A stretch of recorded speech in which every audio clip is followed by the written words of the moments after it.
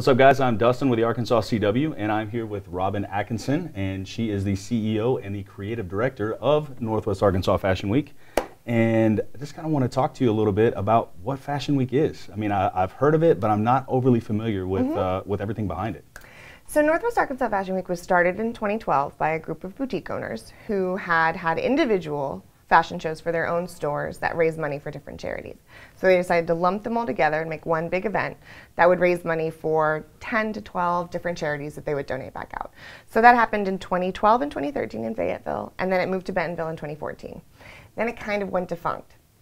Nothing really happened in 2015, and then in 2016, the group of people that were still involved in that organization contacted me to see if I would be interested in looking at the sort of business model of it. And my background is in art and running nonprofits, so people sort of knew me for doing that. So I looked at the business model, and after talking to my husband about it, who is a finance professor, so he has a few insights. He knows a little bit. Yeah. A little bit. He can run an Excel spreadsheet pretty well. Sure.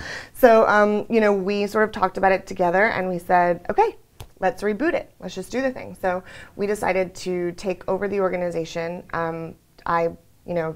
Put myself in as CEO to sort of run the day-to-day operations, and then recruited a team of people to help me do production.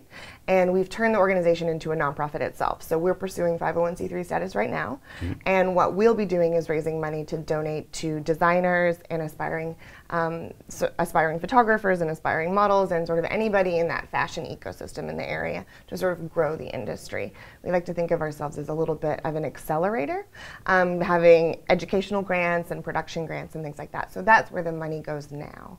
Rather than giving $1,000 to 12 different charities, we're trying to get $25,000 to give back into the production in Northwest Arkansas. So. Yeah. Awesome. So definitely keeping it local, you know, definitely helping this area grow and become even better than what we already are. So right. We're hoping to just sort of add another layer to the cultural fabric in the area. You know, we have a great music scene. We have a really strong arts community. But when it comes to fashion, style, fashion, and fashion design, there's not as many outlets for that. So we're hoping to sort of create something that can support the growth of that industry in the area. Right. Which is great, especially for people like me. I mean, it's good if I match every day. So this getting bigger in this area is only going to benefit me, I know it.